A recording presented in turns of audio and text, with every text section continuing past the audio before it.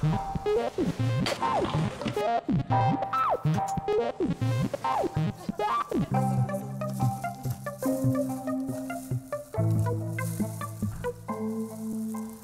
and welcome to this edition of Assignment Asia. I'm Barnaby Lowe. Japan is a country known for its spotlessness. It is also the world's second largest consumer of plastics. How much exactly? In terms of plastic bags, for instance, it's 30 billion a year. Like anywhere else in the world, there is growing awareness here of the issue. But one small town in particular is taking it a step further by going zero waste.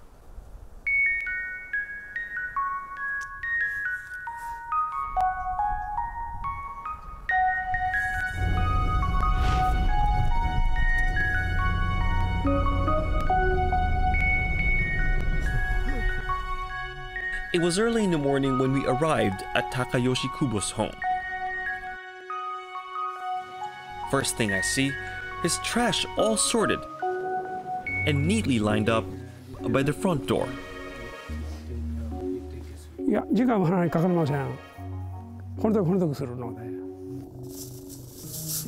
Since 2016, Takayoshi has had to sort his trash into 45 categories. So when you got your information sheet from the town hall telling you how to sort your garbage, and it's like 45 different categories, what was your reaction? これは大変というか区分することは大変やなと思いました最初は。例えばプラスチックで油とか普通のものあるでほでせないかんと。牛乳パックもただパックのままでなしに開閉口を切ってほで開けて出すと。It's a far cry from decades ago, when everyone simply burnt or composted their waste in their own backyard. 昔はもう自家っていうか地元で処理っていうかしていました。もうなんていうか燃えるものは燃やしたり、野菜類はもうここで農業する関係でここで処理っていうか田んぼに入れて畑に入れたりして肥料として作っていました。So 100% recycled, 100% used in your fields, your food waste.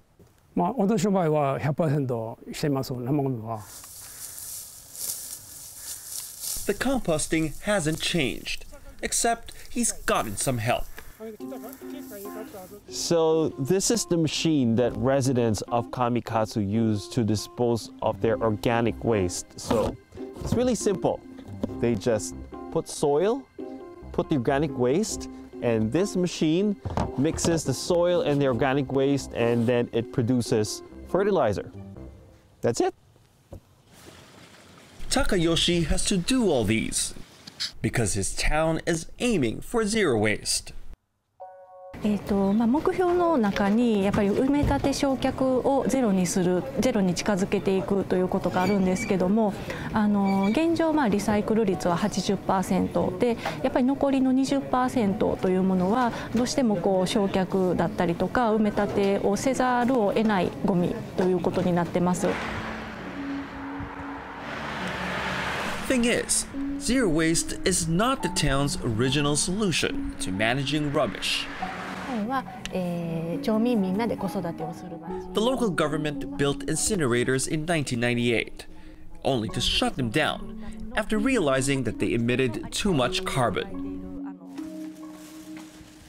At that point, they concluded that the best way forward was to go back to basics. Reduce, reuse, recycle, starting with organic waste. でその時に一般家庭から出るゴミの4割は生ゴミだということが分かりまして、でまずは生ゴミの堆肥化というところから取り掛かりました。でどのように堆肥化をしているかといいますと、一般の住民の方に対しては家庭用の生ゴミ処理機を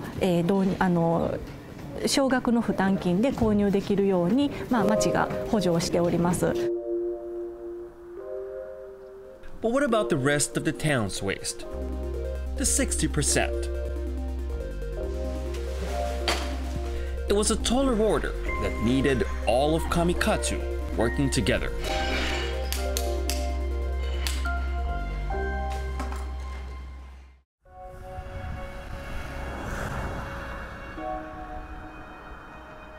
In a town so rural, there's not a single supermarket.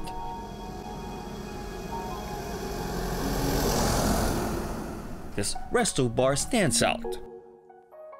But it isn't only because it's a western watering hole where no one else is.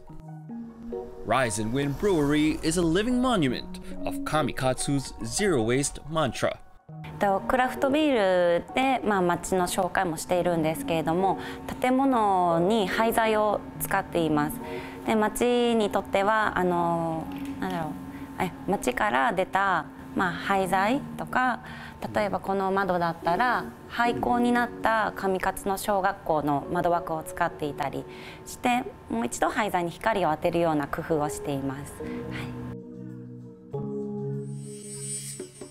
Step in, and it's impossible to miss the message. From the furnishing to second-hand and eco-friendly products for sale. And if you still don't get it, there are literally words all around the place that encourage a zero-waste lifestyle. コンセプトがやっぱゼロウェイストなんですけど、やっぱ来てくれるお客さんがゼロウェイストを知らなくても楽しんでもらえるような工夫をしていて、私たちクラフトビールなのでビールの量り売りをしていて、例えば、これグラウラーボトルなんですけど、これに今日飲むビールはタップから注いでその日飲んでまた洗って何度も使えるボトルを私たちは勧めています。So we can buy this, take this home, bring it to your restaurant, and then have you refill beer or whatever. Yeah. Ah, okay. That's really cool. Cool doesn't even begin to describe what Kamikatsu, the town, has done towards getting to its zero waste goal. The real action takes place here, at the town's garbage station. ここは上勝町で一つだけあるゴミステーションで、ゴミステーション。Garbage station. ガーベージステーション。Yeah, okay. で町民がみんなここに持ってきます。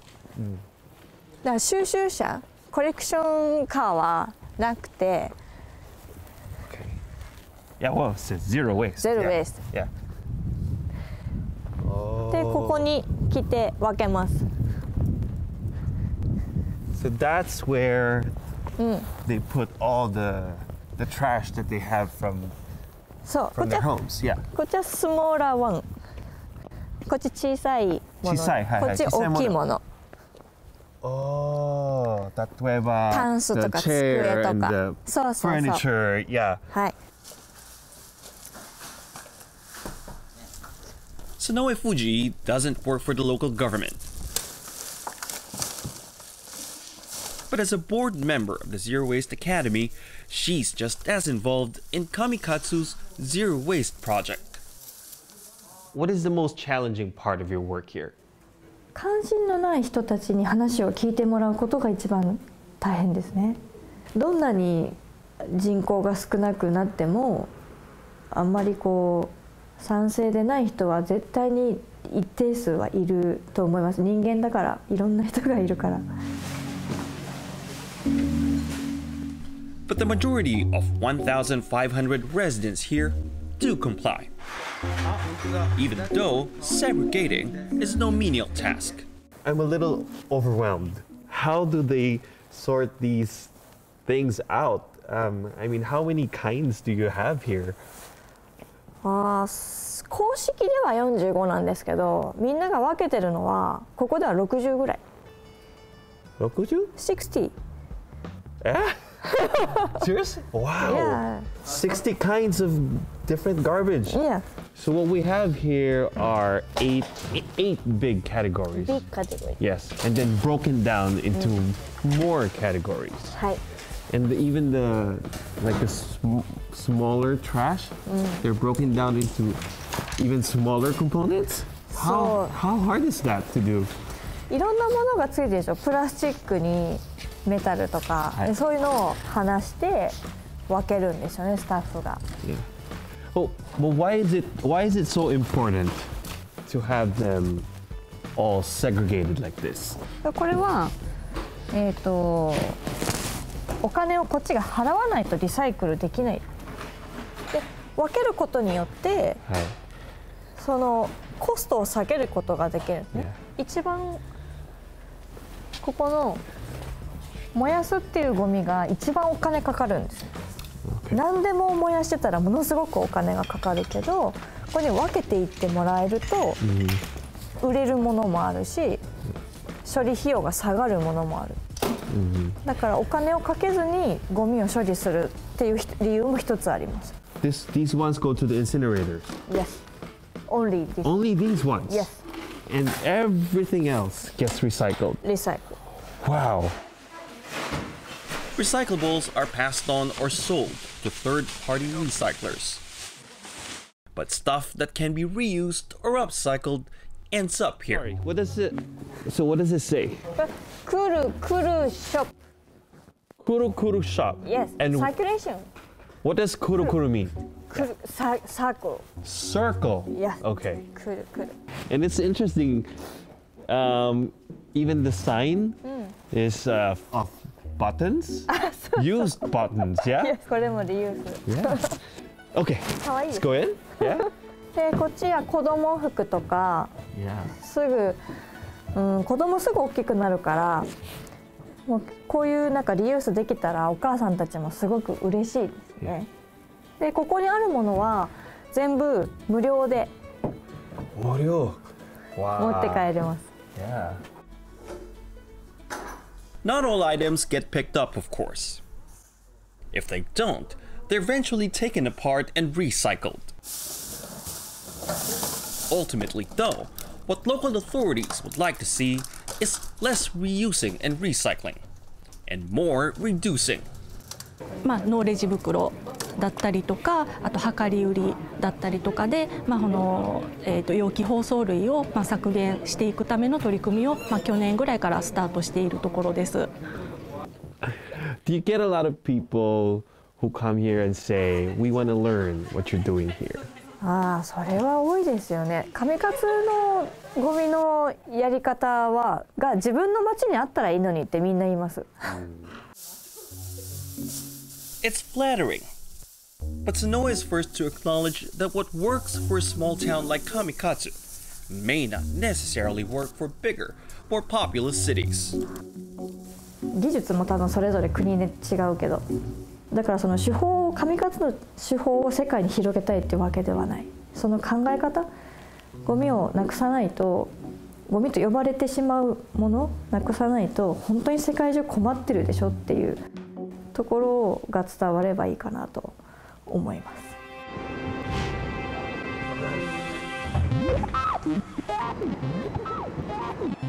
One might assume zero-waste towns are common in Japan, given its reputation of being clean.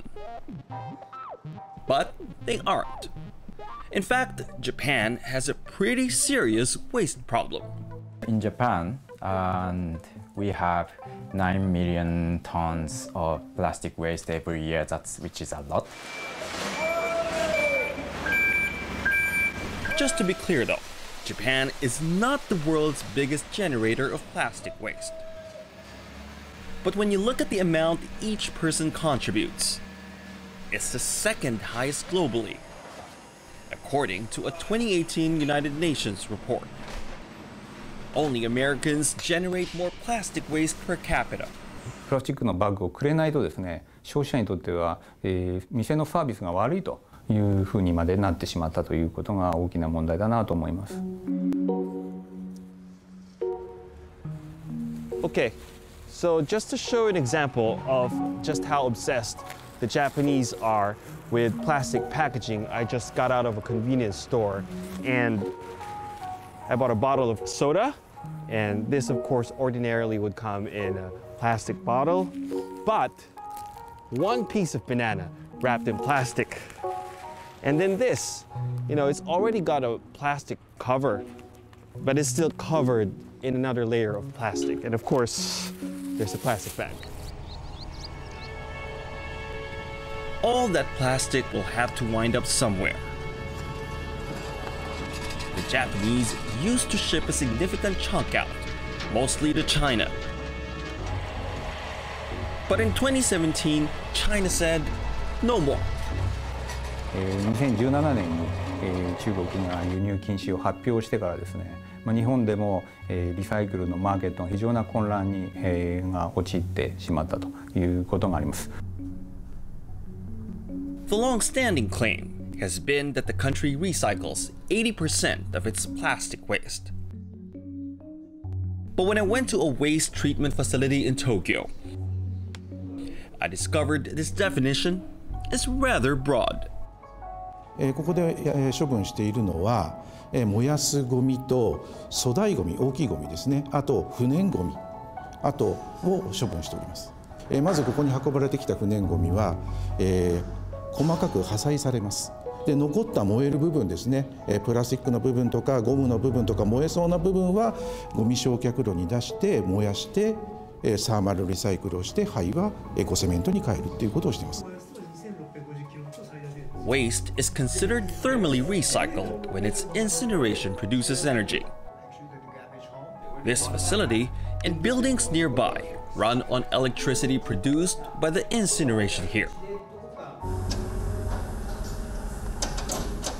Now, remember that widely proclaimed 80% plastic recycling rate? It includes thermally recycled plastic waste. Environmentalists argue that it shouldn't. In a real situation, this isn't really should be calling to recycling. It should be part of incineration, but different from simple incineration. And the incineration releases CO2, so it contributes to global climate change.